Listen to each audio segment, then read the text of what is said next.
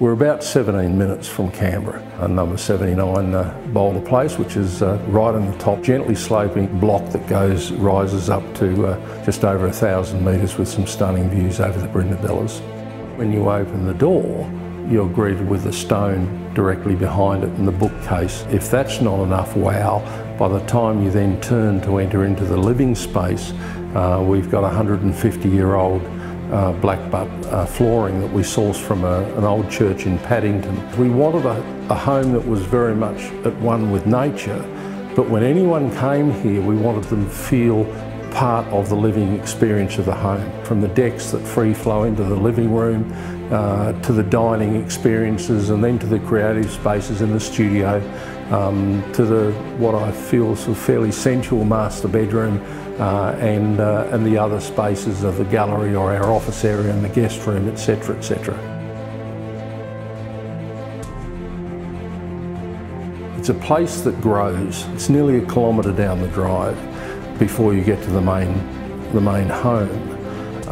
But then we've got a four-wheel drive track that goes to the back of the property, and it's got its own cedar hut at the top.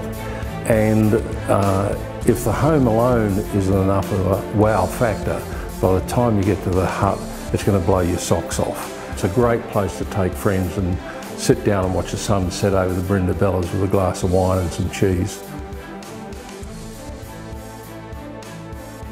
That won residential property section and Housing Design of the Year in 2006, so very proud of that fact. That it just goes to show that time and effort in design, which we spent nearly 12 months in the design to finally get the package right, and it worked out extremely well. The fact that we could be so close to a cosmopolitan, metropolitan environment, and yet the minute we step into the place we could be 1,000 miles away. It is a transforming experience to be able to live here, and whilst it was our build, our design, and it's been our home, it's never been on the market before. It's a sort of place that I almost feel humbled to have had the opportunity of being able to live here.